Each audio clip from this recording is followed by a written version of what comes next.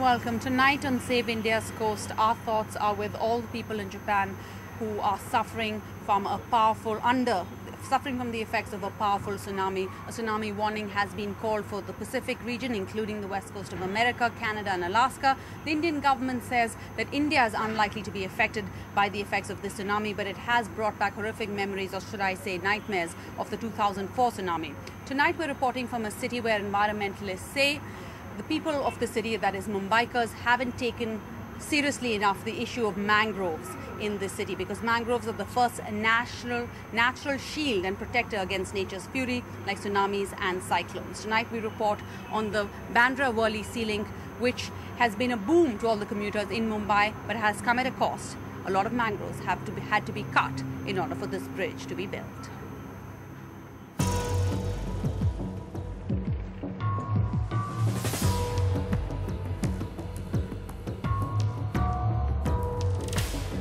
I wouldn't say the best thing, but it's one of the best. It's quick, it's convenient, less traffic. It's made life much better. It's been called an engineering marvel that has changed the way Mumbaikars live.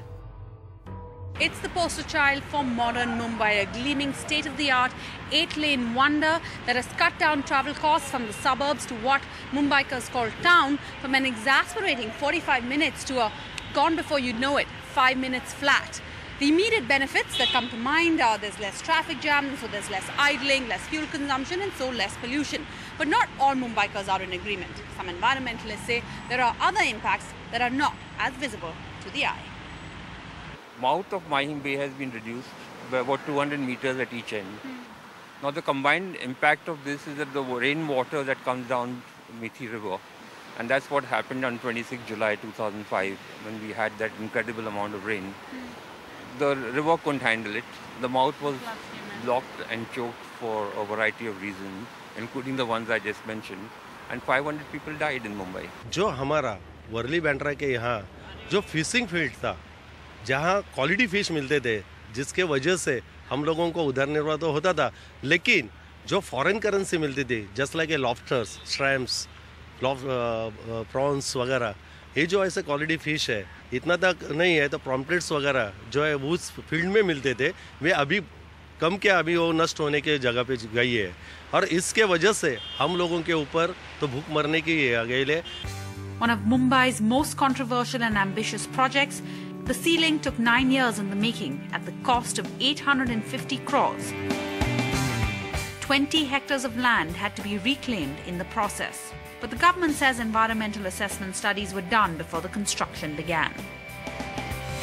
The foundations of the bridge themselves are done in a manner that is the least invasive kind of a foundation that would be there for a bridge. All the bridge has been done using pile foundations, and in every part of the construction, care was taken to see that we don't cause any adverse effect on the environment. Even as the controversy over the Sea Link rages, planners are working on its next phase, aiming to eventually connect the Sea Link all the way to Nariman Point, the tip of South Mumbai. In Mumbai with Manu Nair, Sarah Jacob, NDTV.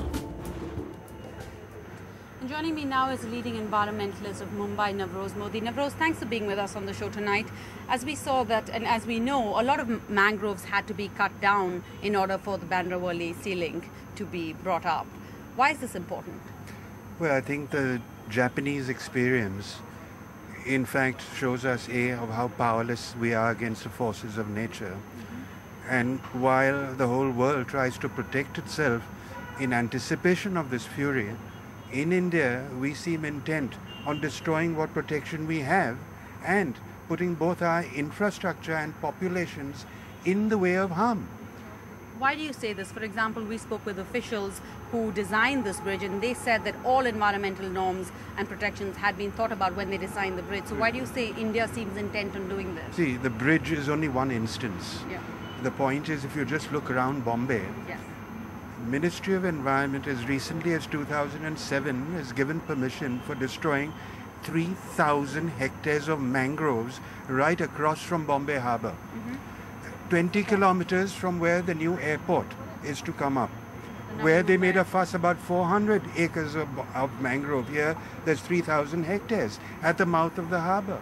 There are other instances along the coast as well where We the had rich... the oil spill last year. We had the oil spills, and wetlands are being appropriated by the rich and powerful for bungalows and urban concentrations around coastal areas. But do Mumbaikars not care if this is such a serious issue? Oh, they care. The whole country cares. But which politician is listening? There's too much money to be made in destroying.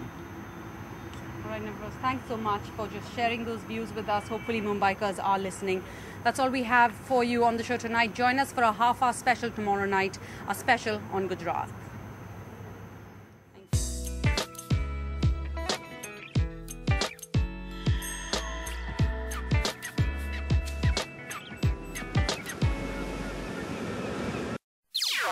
NDTV's cricket app, Android and iPhone, fastest scorecard, special analysis and much more. Download free.